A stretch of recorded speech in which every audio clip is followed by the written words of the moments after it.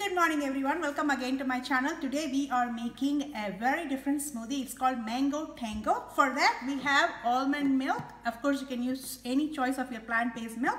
I'm just going to pour it into this cup. Before that we have fresh mango, and it has to be really ripe mango. And I have my agave nectar. We're not going to use honey for this recipe, just agave nectar. And I have the crushed ice over here. That's completely optional. And I'm just going to go ahead and start pouring it in. But before that, I just have to measure it to 1 full cup of almond milk. I'm just going to go pour it in. And then I'm just going to add my crushed ice. You can add before or after.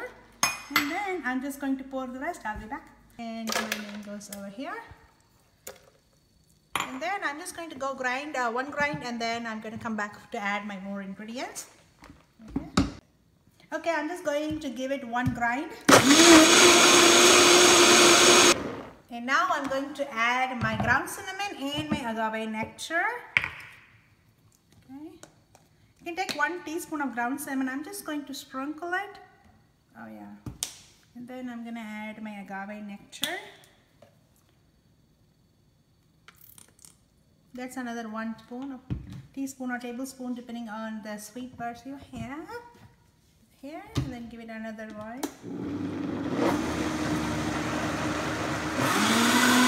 It's very well grind. So here are 2 things that we can do. If you want it without a pulp, you can definitely strain them. But I like it with my pulp, so I'm not going to strain them. I'm just going to put it in my beautiful tall glass.